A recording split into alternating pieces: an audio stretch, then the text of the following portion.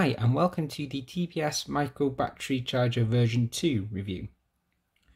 These types of chargers are essential if you have one cell batteries for micro quads. The difference between this charger and parallel charging boards is each port is separate, so you don't have to worry about each battery having the same voltage.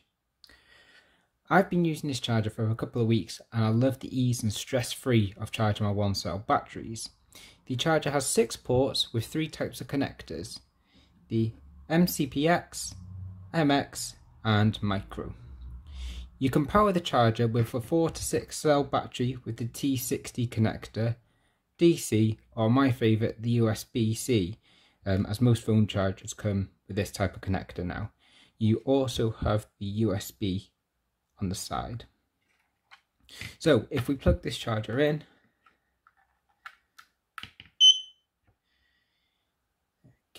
this type of charger is designed for Lipo or LiHv.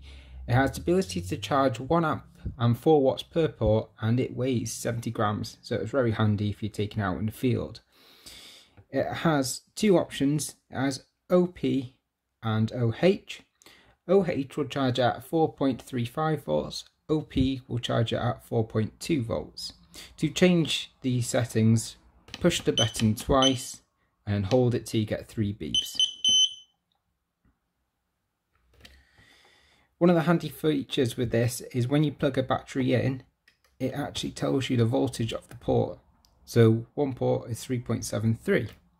So it's very handy if you want to see if the battery is almost charged, or if you just want to know what the battery voltage is. I got this from Unmanned Tech for £15 and highly suggest you do the same if you're charging one cell batteries.